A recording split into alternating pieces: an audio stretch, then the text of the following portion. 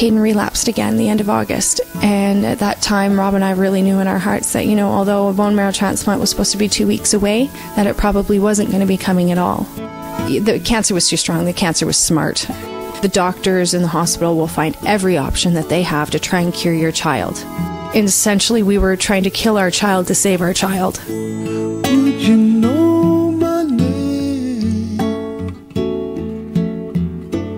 if I saw you in heaven? In our heart, relapsing meant we knew we were going to probably lose him. He basically said, if you want, we could continue. We could try another chemo. We could try something else. And we just want to take him home.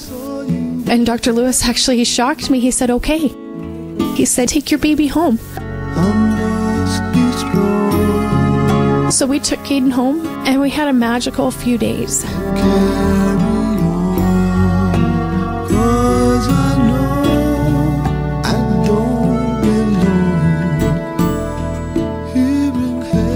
We did everything that we could to make his last few weeks with us special. He had to have Mars mission Legos. We'd build it and play, and unfortunately the last piece of Lego that we did build, he never did get the opportunity to play with. He was too weak.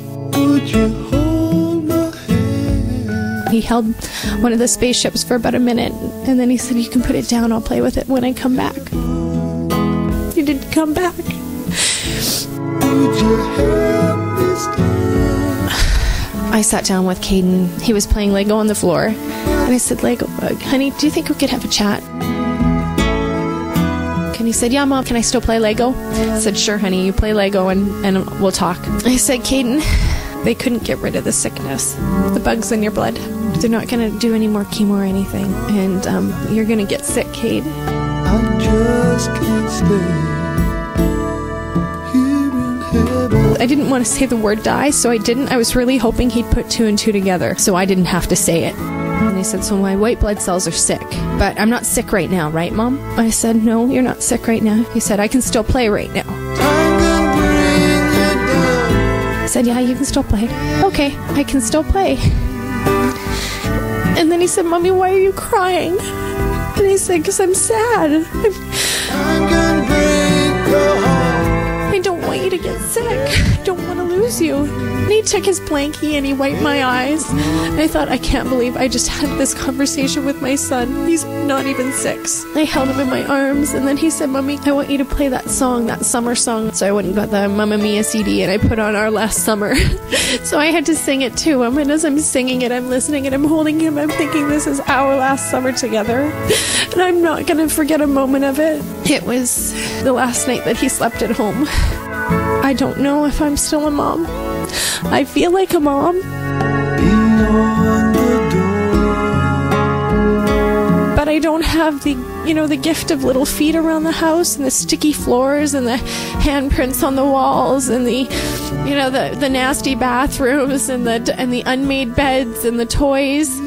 I have Rob, but it's not quite the same. So I'm very lost.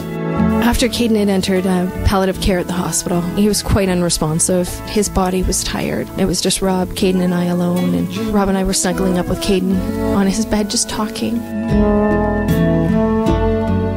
I saw you in heaven. Rob had talked to Caden earlier. I guess Rob had purchased a ring, and he'd asked Caden if it was okay if he could marry his mom.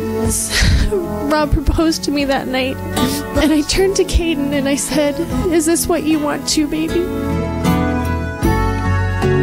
must be strong. So he lifted his arms and he had said yes. It took all of his energy to be able to share that with us. And that was the last time he responded to it. I'm never going to forget that moment. That sealed our family. Here in heaven. His beaded journey now is 17 feet long and 5 inches.